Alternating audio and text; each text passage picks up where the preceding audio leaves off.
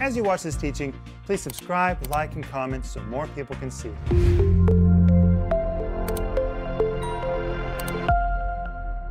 Welcome to Home Group. This is Friday night. And tonight we're going to wrap up our teaching called The Love Test. Have you already downloaded the study guide? It's yours for free. Just go to renner.org right now. You can download it. The whole study guide. It is filled with all the Greek words, the points, the principles, the translations from the New Testament Greek about walking in the high-level love of God, which is the agape love of God. And this is our gift to you, and we want you to have it. And tonight is the last night that we're offering it on our program. And it comes with the whole series called The Love Test. You can get audio or video. You need to eat it, devour it till you really get it down deep inside you. And it also comes with a little book.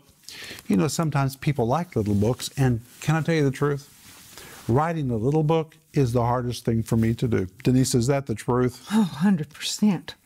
It's a sign and a wonder. I mean, I'll sit down, I'll say, Denise, I'm going to write a small book. She immediately starts laughing because I don't know how to write small books. Even if I think I'm going to write 100 pages, it ends up being 250 pages. It just pours out of me. That's all I know how to say. Anyway, this is a small one. Look at the size of it. But every single page is just filled with teaching about the agape love of God and how to walk in the love of God. Please order this, please. And remember that when you become a partner with our ministry, a partner is anyone who financially, regularly supports our ministry to help us take the teaching of the Bible around the world. And when we call people partners, we really mean they are partners. And partner, I want to say thank you. Thank you for helping us. We can't do it without you, but together we can really do something significant. We can impact a lot of lives, and we are. But if you're not a partner, the moment you become one, we're going to send you my book called Life in the Combat Zone. You know why we send you this book? Because it's dedicated to partners. And we're going to send you Denise's book called The Gift of Forgiveness, which is very appropriate for what we've been talking about in Home Group this week. Let's grab our Bibles. Are you guys ready? Ready. And I want us to go back to 1 Corinthians chapter 13, and we're going to read verse 1 again. And in verse 1, Paul is speaking this beautiful verse that people use in weddings all the time. And as I said earlier, if they had any idea what it really meant, they would never use it in a wedding. But it says, though I speak with the tongues of men and of angels and have not love, I become as sounding brass or a tinkling cymbal. We saw sounding brass is the word which depicted the musical instruments played by pagans, metal instruments that had 10 added to it. So when you banged it, it really had an echo, it was hollow. But those pagans banged and banged and banged and banged and banged. It was part of their religion. They never stopped banging it. 24 hours a day, you could not escape the sound of this sounding brass. It was so aggravating, so annoying. People would just scream, please stop that, stop that, stop that. I remember when I was in college, I had a neighbor who lived in the adjoining apartment. They played the radio so loud. Sometimes I would just bang on the wall, trying to get them to turn the radio down. Could not escape it. Well, that's what this sounding brass describes. Something annoying, aggravating. Ugh, you just want to scream, stop it now. And a tinkling cymbal. It's such a funny translation because there was nothing tinkling about it at all. It describes the clashing, the nonstop clashing of cymbals used by the Jews before they went into war, and it was intended to arouse them to fight. There's nothing beautiful about this at all. That's why, if people really knew what it meant, it would not be used in weddings. But it's very poetic in the King James. But here's the RIV. Even if I converse fluently in the languages of men and angels, but do not possess love, then it's all nothing more than empty, hollow sounds. People like this who claim to be super spiritual but lack love sound a lot like the nonstop banging and clanging of pagan brass instruments in your city that you wish would stop. Those who go around pretending to be deeply spiritual, but who are sorely deficient in love, are so annoying. That when you feel trapped in the vicinity near them, you'll begin to look for any way to escape from being trapped with them. And even if they say all the right things, their lack of love makes them as grating on your nerves as the clanging brass instruments that make you want to scream, "Stop it and stop it now." And let's be honest, these super spiritual motor mouths talk incessantly about how spiritual they are, but their absence of love makes it nothing more than a bunch of verbal hullabaloo. I love that translation. The hyped up spiritual talk of these folks who demonstrate zero love to match their words is so nauseating that it can nearly call your flesh to battle. That's a translation of tinkling cymbal. To get them just to shut up.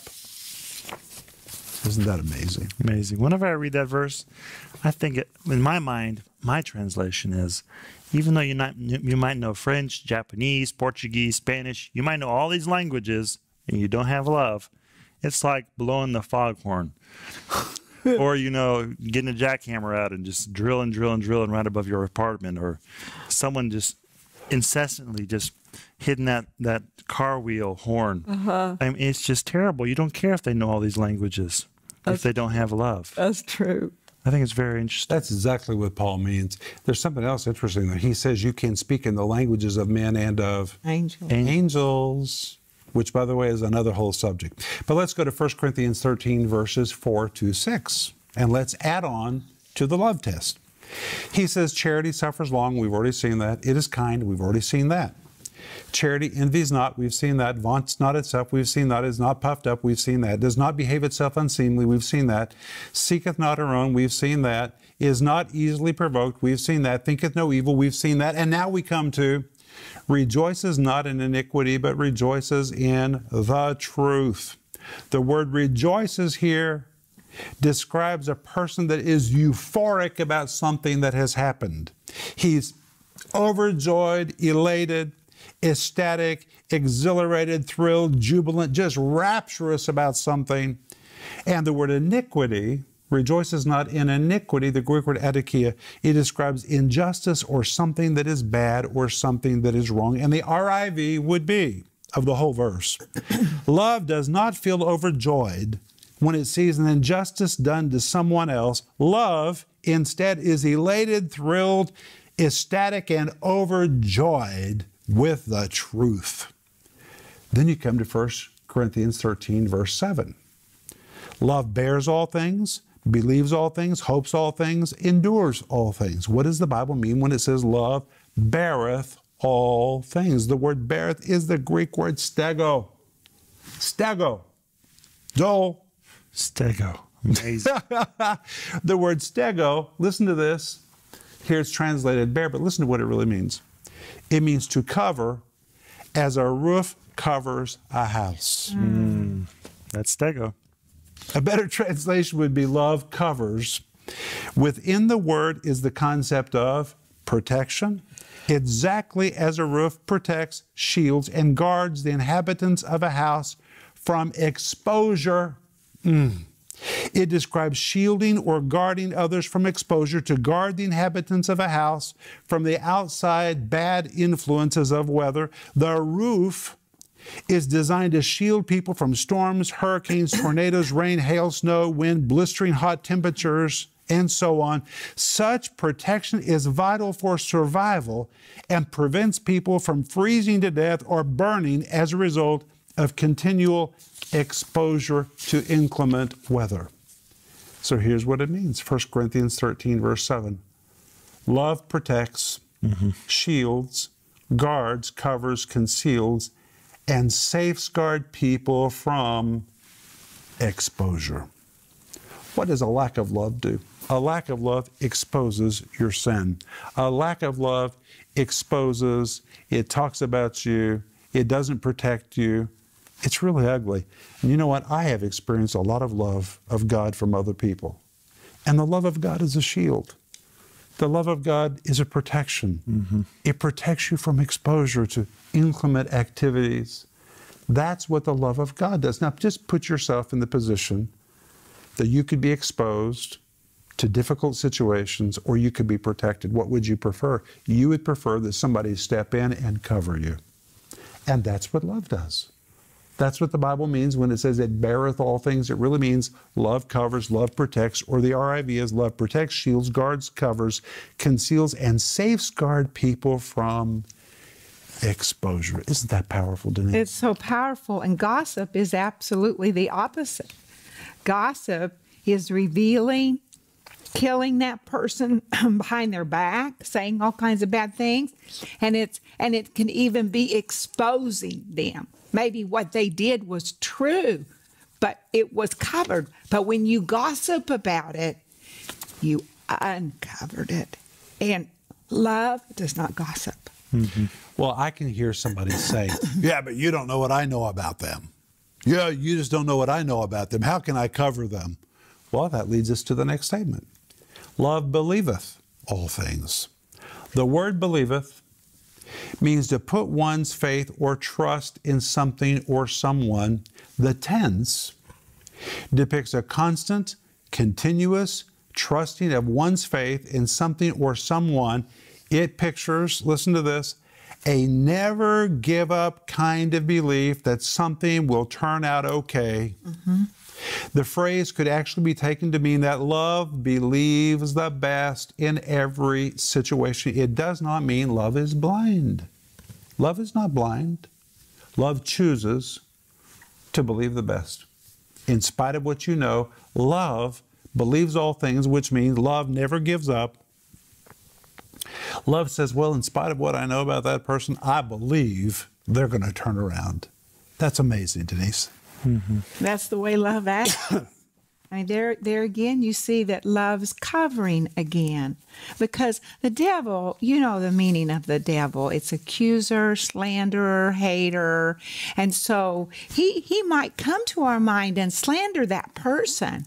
But we can turn that off and say, no, I believe the best about that person. And you know what? They didn't know what they were doing when they did that. That's what Jesus said. I forgive them. I cover them.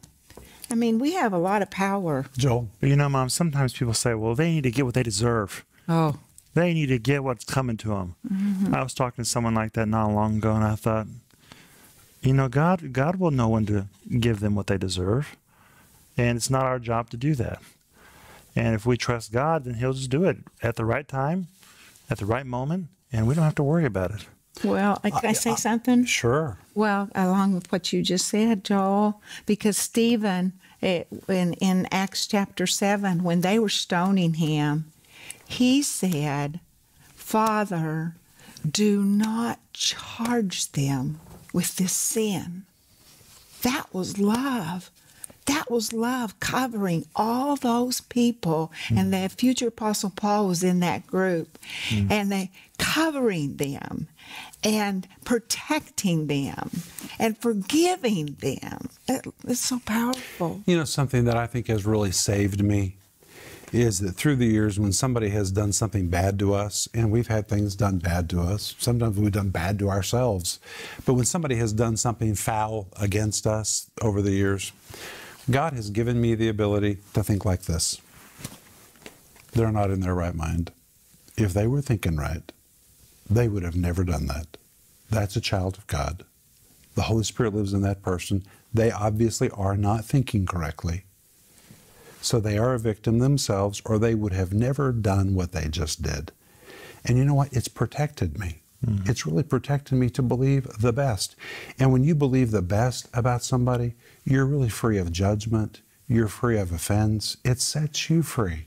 It sets you free. Believe the best. In fact, when it says believeth all things, the RIV says, love strains forward with all of its might to believe the very best in every situation. And I've translated strains because sometimes you got to really put effort into believing the best. But it goes on in verse 7 and says, love hopes all things. Hopes, the Greek word elpidzo, pictures one who places his hope in something and then keeps his hope there. It carries the idea of an unwavering trust and expectation of good things. The RIV says, love always expects and anticipates the best in others and the best for others. Do you like that? Very. Then it says love endures all things. That's 1 Corinthians 13, verse 7. The word endures, hold on, the Greek word hupomene. It means to remain in your spot, to keep a position, to resolve to maintain the territory that you've gained, to defiantly stick it out regardless of the pressures mounted against it. It pictures staying power, hanging their power. It depicts the attitude that holds on, holds out, outlasts, perseveres, hangs in there, never giving up, refusing to surrender to obstacles, and turning down every opportunity to quit. One that is under a heavy load, but regardless refuse to bend, break, or surrender, which means this part of 1 Corinthians 13:7 in the RIV would be translated, listen to this, love never quits, never surrenders, and never gives up. Now that, when I look at that, it makes me want to really deal with my heart. Because if I'm tempted to quit, this verse says love never quits, never surrenders, and never gives up. And by the way, this is not a counseling session we're having. I'm just exegeting from the Greek New Testament. The Holy Spirit will deal with you about what you need to do with all of this. Joel? One thing I'm thinking about is, we need to love the person. Not all deeds are lovable, but people are lovable. That's good, Joel. And we need to hate sin, but love people. That's another way people say it.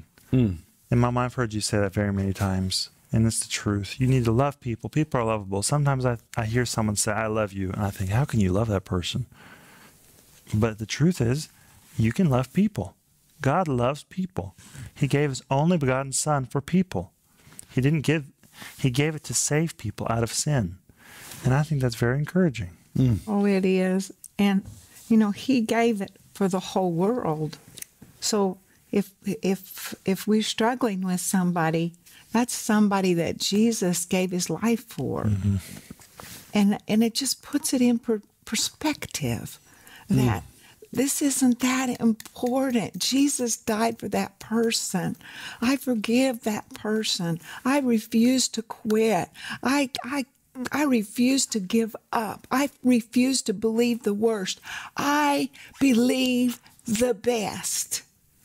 And I say, well, that's just stupid. You need to just give up and see what's really going on.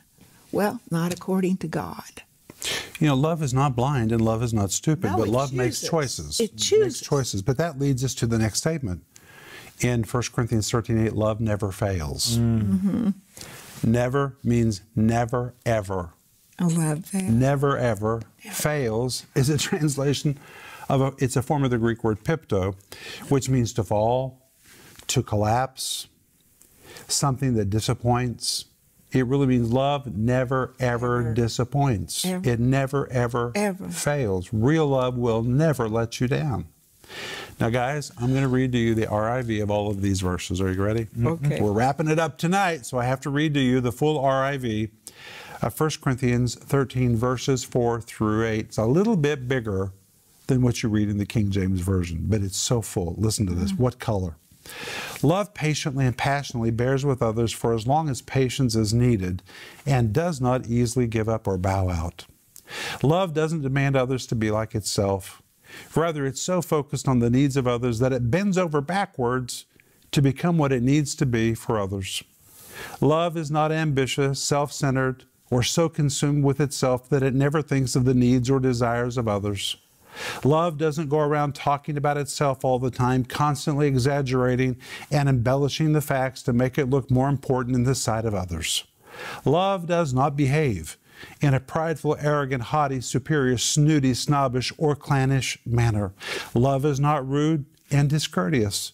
It is not careless or thoughtless, nor does it carry on in a fashion that is insensitive to others. Love does not manipulate situations or scheme and devise methods that will twist situations to its own advantage. Love does not deliberately provoke others by engaging in actions or speaking words that are so sharp they cause an ugly response. Love does not deliberately keep records of wrongs or past mistakes. Love does not feel overjoyed when it sees an injustice done to someone else, but is elated, thrilled, ecstatic, and overjoyed with the truth. Love protects, shields, guards, covers, conceals, and safeguards people from exposure. Love strains forward with all of its might to believe the very best in every situation. Love always expects and anticipates the best in others and for others. Love never quits, never surrenders, and never gives up. Love never disappoints, never fails, and never lets anyone down. That's the RIV of 1 Corinthians 13, 4-8. And this is why I call this the love test. When you read this, you're either going to be encouraged or you're going to be convicted. And you might be encouraged and convicted. You might be doing well in some points and not too well in other points. Don't be judged by it. Just say, Lord, help me to correct. If I need to change, help me to self-correct. Thank you for speaking to my heart. The Holy Spirit will show you what to do with this. I can't tell you what to do with it. I'm not there. I'm not in your relationships. A lot of relationships are pretty complicated. But you know what? Jesus has the key to every situation. And if you listen to the Holy Spirit, He will enable you to step up into high-level love, which is the agape love of God. And I encourage you to read 1 Corinthians chapter 13. And you ought to order this whole series called The Love Test. Listen to it and listen to it and listen to it and get this teaching down deep inside you. But hey, we're done, guys. But go to bed, sleep well. We'll see you Monday. Bye-bye. If you enjoyed that teaching, please subscribe, like, and comment so more people can see it.